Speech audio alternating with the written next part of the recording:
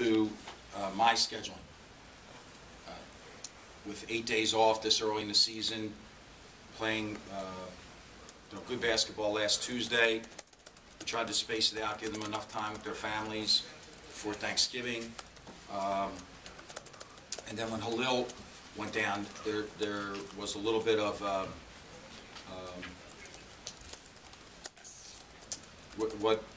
it's a hard word to put. It's we're not immature, but we're not as confident. He has the confidence, and the rest of them play off of his kind of like boastfulness, and not in a bad way, not in an embarrassing way. So, it was a down 7 because we didn't guard. We shot 57% in the first half, but we were down 7 because we didn't guard, and that's disappointing.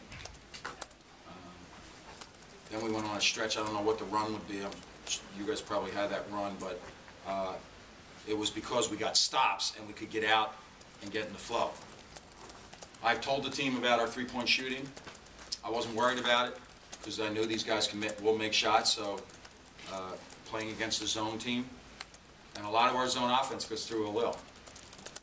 We had asked CJ to be more of a playmaker against the zone, and we didn't get that for about the first 18 minutes of the game. Phil, were you glad to see Langston get a stroke tonight? Well, I talked to Langston. Somebody wrote that he was in a slump. I don't believe in slumps. I believe that the ball didn't go in for you, and let's make the adjustment. I never used that word, but somebody used it with him, and I made sure to see him the next day. I told him exactly what I saw in the last game, and even in practices where the ball was in his hand too long. He was squeezing the ball, and we wanted him to play freer and easier, and he's practiced freer and easier. So that was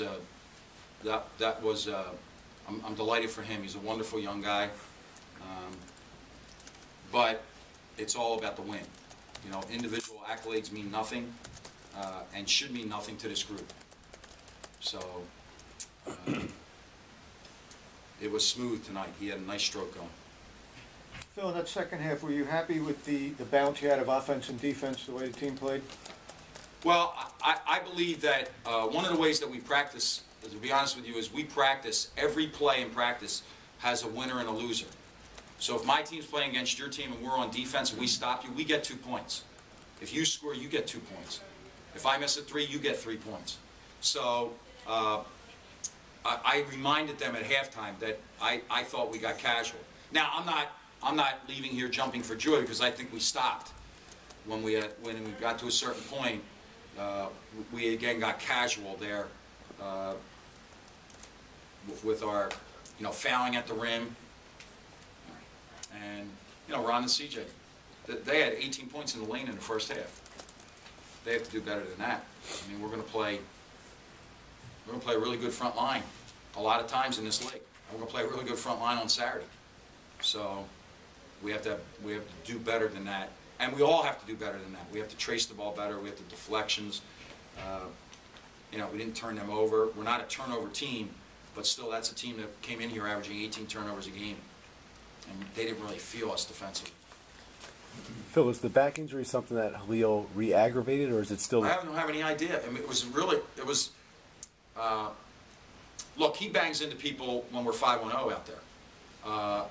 And that's what we did a lot of this time. Sunday we practiced, we almost pseudo-scrimmaged, which we don't normally do. And it was just a play. And he just said he stepped wrong, and he took himself out. And he never takes himself... Even when his team has a sub, he practices every play in practice. He'll argue with the guy not to take him out. So he took himself out. He practiced. I might have my days wrong. He might have done it Saturday when we were 5-0. We didn't do any competition on Saturday. Sunday we went live. Yeah, that's what it was. It was he did Saturday. He did it 5-0, and then Sunday we went live, and he tried, and it was hard to watch him. he in his smart-ass way said, I feel like I'm walking like Coach. Um, so we didn't do anything with him yesterday. He didn't practice at all. He just iced and massage, and it was his call. It was him and Bill Luke's call, warm up if he was okay, but you know what, to his credit, he was honest about it. And even yesterday in practice, when he wasn't involved in practice, he sat on the baseline. Normally our guys sit on the sideline. He sat on the baseline to talk these guys through zone offense because he is our most creative zone offensive player. Coach, when American went on that 10-0 run in the first half, you called a timeout, and then you answered with your own run. Did you say anything specific to your guys during that timeout? Yeah. I said a lot of specific things. None that you can write down. Unless you work for a cable TV network. You don't? I work for Sirius Radio? Comcast. Comcast? Yeah. No, you can't. Phil, do teams just need reminders sometimes? No, I don't believe that, Mike. I believe that, I've said this to the team beforehand. They were really good in practice yesterday. We had a walkthrough this morning. They were really good. But I just had this sense, like, their energy, and we have a loss. Watch, we might not have been good enough that night against Florida State. They may be better than us, but our energy didn't match the game.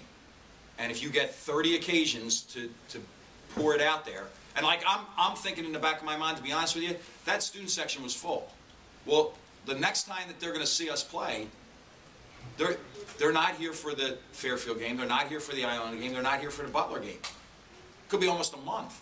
So we want these kids to get in their car and drive back from North Jersey or Connecticut to see us play against Fair. You got to give them something. You got to give them that fire in your belly, is the way I put it at halftime. Talk about the performance about C.J. Aiken. Well, CJ, that wasn't his normal defensive game. I thought he was slow at the draw. He was off balance at times defensively. He played with his knees locked a lot. But we've been on C about dribbling the ball, taking the ball. You know, I trust his jumper. I don't have a problem with his jumper, but it can't be all jumper. And you know, calling it the way it is, he doesn't have a back-to-the-basket game. It's just not in his repertoire. But if he does that's we'll take that, but not at the defensive end. He will be reminded in film and verbally tomorrow that defensive effort wasn't strong enough. Coach, how important was that upset over Notre Dame? I know it was early in the season, but to motivate your squad and get them on track and ready to make a run at the Atlantic 10 Conference title. It was just a game that night, to be honest with you. You know, somebody in here after our first game said, what about the showdown with Notre Dame? A little early for showdowns, you know, unless we're Alabama or Georgia playing Notre Dame in football. Not a showdown. It was a test, just like all these games are tests. So this was a test of an 8-day layoff. What did we look like? We weren't razor sharp.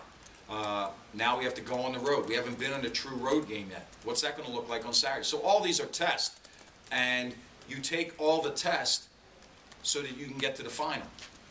And the final will be the 16 Atlantic 10 games. These are all tests, and that's the way the schedule's set up, that we will test ourselves to see, you know, that was a team that ran offense and grinded. And, you know, we probably come out of here with a C+.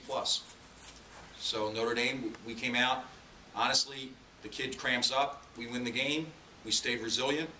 You know, we probably got a B on that test. So you have to keep taking the test, and we have another one Saturday. What would you take away from this game leading to your game against Creighton on Saturday? A win. I think it'll be a little bit easier to practice tomorrow. We have to guard interior better. I mean, this kid is Larry Bird. McDermott is Larry Bird. He is this year's Larry Bird. He's got all the stuff. That kid, Lumpkins, was really good. Now McDermott, Adriche, that big kid, he's a monster. So it's November. We got a lot of work to do, and we have a great chance on Saturday because we're going into a great environment against a really good team that does similar. That they run play after play after play. So I'm anxious to see how we handle being on the road. I think it's easier in college basketball to play at home because the noise is always for you. We'll have no noise for us on Saturday. Phil, how much playing in last year is going to help you when you guys face them? I mean, like you mentioned McDermott, I mean, he's a great player. Well, actually, Donald, I was thinking about this, daydreaming a little bit. We actually played them 2 years ago in the big environment. You know, so these guys, they're older now. They've had all these experiences. So, you know, I haven't even looked at the numbers from last year. I remember McDermott had a terrific game, and it was a hot, you know, get up and down the floor kind of game. But we're built a little different this year. I think we're a little bit more attentive defensively, and we're going to have to be on Saturday against a team that really, if you look at their scores, they really haven't been challenged yet this year. One more? Phil, ultimately, is that what carries you? I mean, people look at scoring, but you don't play defense. I guess that really doesn't. I think balance, Mike, is probably the key for this team. I think the scoring balance, like we have to be able to score across the line. Going into this game, we had 5 guys in double figures, averaging double figures. We had 4 get double figures tonight. You know, I just think it's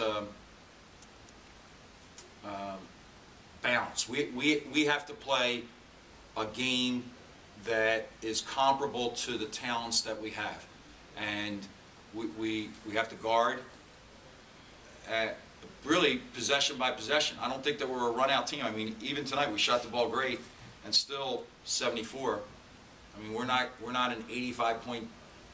You know, somebody sent me an email the other day. This team should be averaging 80 points a game. Well, I would hand them a piece of paper and say, well, tell me who's going to score those 80 points. How would you like to get those? So I think the whole thing for us, is balance, both ends of the floor, and emotional balance. You know what I mean? Like we didn't have emotional balance tonight. We didn't have enough fire. Now, nature of some of the guys that we had, they're kind of low-key. But to me, that's the whole thing for this team. All right, thanks. Locker room's open.